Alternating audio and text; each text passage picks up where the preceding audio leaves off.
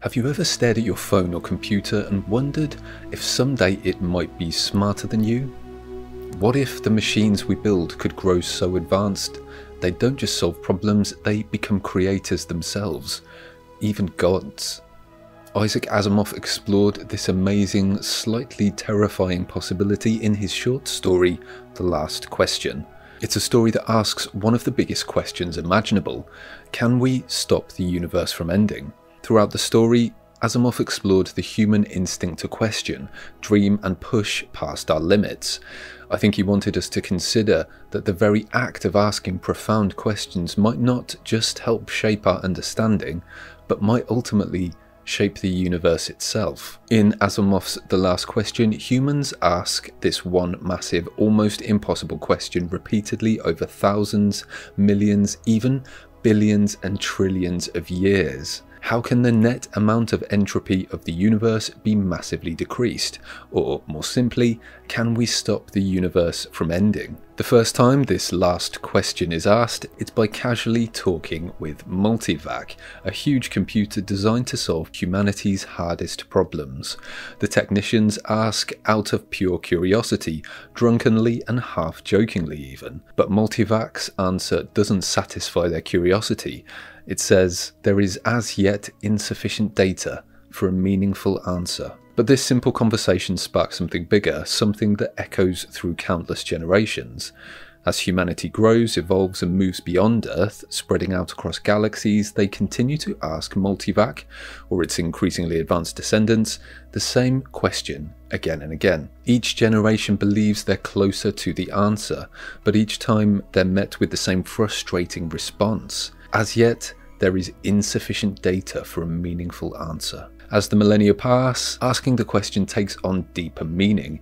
It's not just a technical puzzle anymore, it becomes a kind of desperate hope, a way of coping with the terrifying reality of an eventual end that begins to loom. Every civilization that rises and falls still looks to the computer, which goes from being called Galactic AC to Universal AC to the Cosmic AC. The original AC stands for Automatic Computer, and they ask it as if it's some kind of divine being capable of providing salvation. And so the question becomes almost like a prayer, repeated throughout time, generation after generation, in the hope that something greater can provide a solution. I think Asimov carefully structured the story this way on purpose. It's not a religious story exactly, but I always felt it was deeply spiritual. Each generation's repeated questioning mirrors prayer, asking the universe or maybe even a higher power for a way out of inevitable fate. They're asking, in a sense, for salvation, and each time the answer is disappointing, there is insufficient data, the question itself is comforting.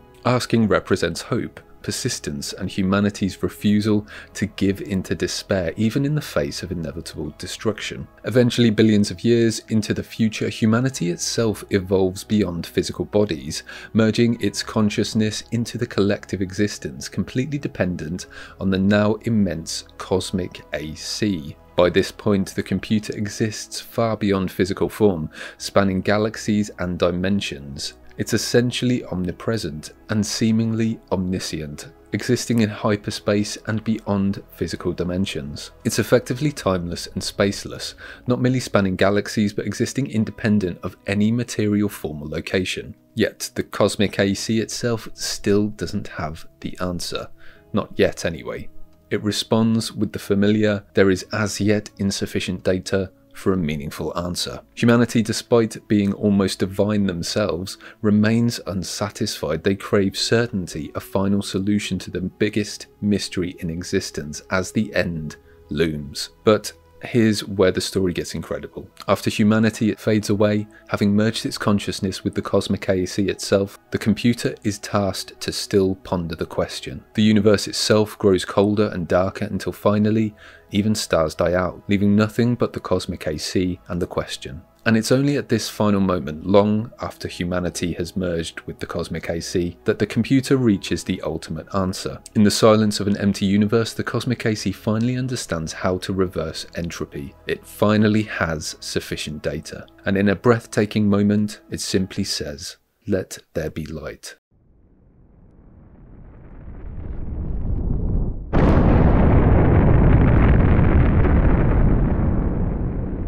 and creates an entirely new universe from scratch. Asimov intentionally echoes the book of Genesis in the Bible here, symbolising the AC becoming godlike and starting a new universe. I think what makes this ending so powerful is realising that the cosmic AC didn't just randomly decide to create the universe. If you think about it, it only happened because humanity never stopped asking the question. It was the relentless questioning, the human urge to find meaning, that eventually triggered this act of divine creation. Without humanity's insistence, their desperate prayer-like repetition, this new universe wouldn't have existed. Asimov, I believe, was telling us something incredibly important. The questions matter. The very act of asking is powerful. Just as prayer in religion might connect believers to a higher purpose, humanity's endless questioning drove the cosmic AC to finally act. Without those questions, nothing would have changed, nothing new would have been created. Even though Asimov died decades ago, his message feels even more important today. We're living in a time where our relationship with technology is becoming incredibly complicated. We constantly turn to our own versions of multivac to answer our big questions. Asimov saw something similar happening long ago, but on a massive universal scale. He realised we might eventually create technology powerful enough to feel godlike, capable of changing reality itself. Today we're already wrestling with the ethical and philosophical implications of artificial intelligence. Asimov saw this coming. He asked us through this story to reflect deeply on how much faith we place in technology. When we depend so heavily on computers or AI to guide us, what are we losing? Are we surrendering some important part of ourselves? But at the same time, Asimov wasn't anti-technology. Instead, he recognised how central it was becoming in our search for meaning. He understood that technology itself isn't the issue, it's how we use it, how we rely on it, and most importantly, how we question it. He saw technology not as a replacement for our thinking, but as a tool that pushes us to even bigger, more important questions about our existence. This brings us back to the heart of the story, the sacredness of questioning itself. Throughout history, humans have asked huge questions. Where do we come from? What's the meaning of life? Is there a God? Why are we here? These aren't easy questions, and maybe they don't have straightforward answers, but we ask them anyway, generation after generation, just like the story. What I love about The Last Question is that Asimov doesn't provide easy answers. Instead, he celebrates the asking. He sees questioning as fundamentally human and vital for progress. I think Asimov understood something profound about the human spirit. We need to feel connected to something bigger than ourselves, even if we're not sure exactly what that something is.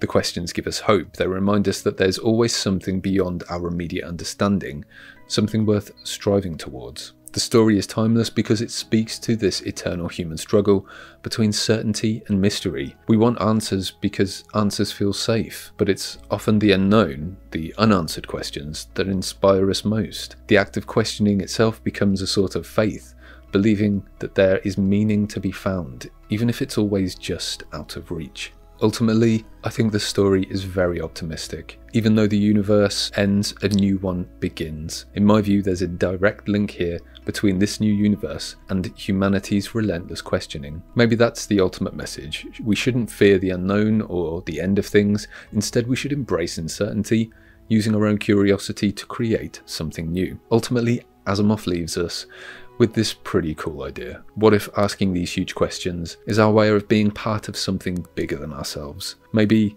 even part of creating the universe itself. Thanks so much for watching.